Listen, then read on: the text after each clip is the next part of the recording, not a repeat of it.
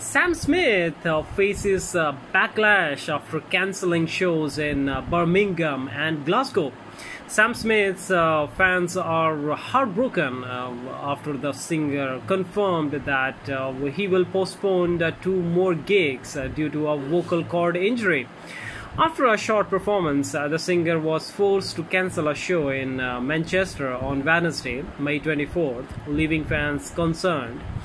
Smith has now added to fans' concerns by confirming that his planned shows in Birmingham and Glasgow, which had already been rescheduled due to sickness, are now cancelled. Fans have expressed their disappointment, claiming they are gutted.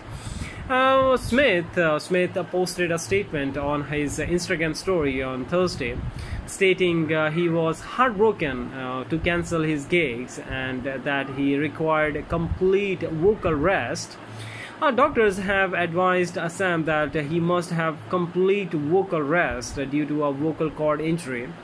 Sam is heartbroken to have had to cancel these shows, but doctors have told them that if they continue to sing, they will cause permanent damage to their voice, the singer's representative said.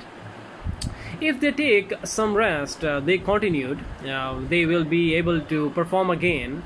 The words "I am so sorry" were written down the bottom of the message, along with a broken heart emoji.